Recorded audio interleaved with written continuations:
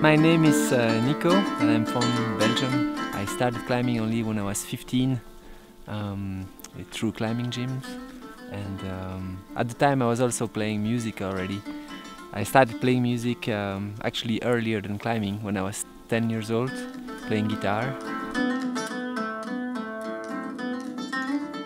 When I started climbing, what I really liked is to actually bring my music instruments at the climbing place. I discovered that being in a beautiful environment where climbing brings you to actually brings a lot of inspiration, and so that's why I started doing it, and that's why I still do it.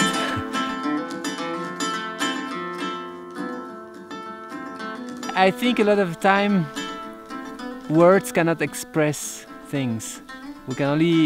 We have only as many words to express feelings and stuff, and listening to some music brings you so many more aspects that is unexpressible in words, just like climbing. The fact that I bring music to the wall, not only I'm inspired from the climbing and the environment, but also the music helps me for the climbing, because it always gives me perspective to what I'm doing, that I'm doing it not for the difficulty, really, not for the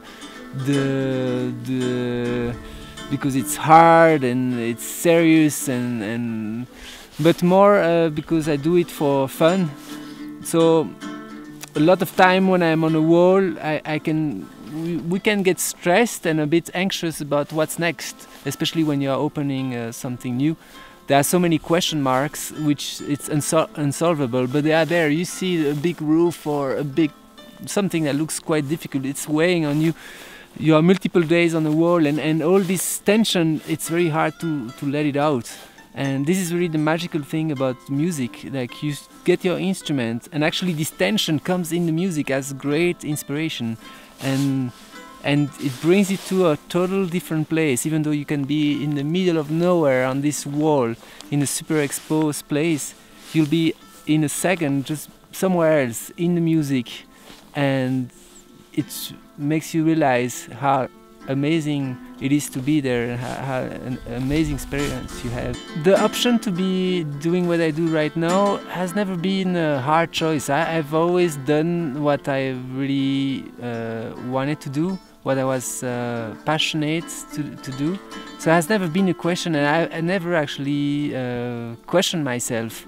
I just did it because the feeling I got from it was the thing that I felt more needing, like a bit like a drug, really, and that did fulfill me and give balance to myself.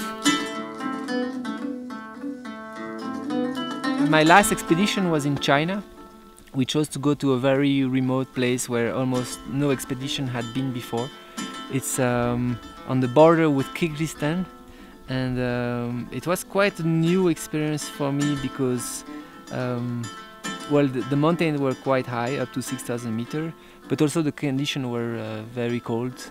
We found this amazing pillar of more than 1,200 meters of elevation, and we spent 13 days on this wall.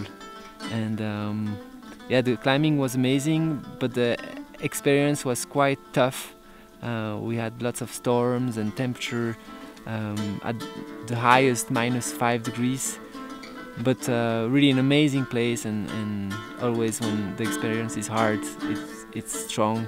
So that's why we are going there, to get strong experience and to come back to life with a new perspective. Why do we do this expedition?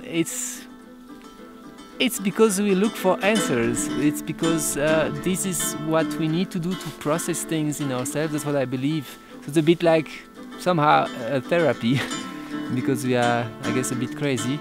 And this is the best way we found to process things and to evolve in life and to see the world differently.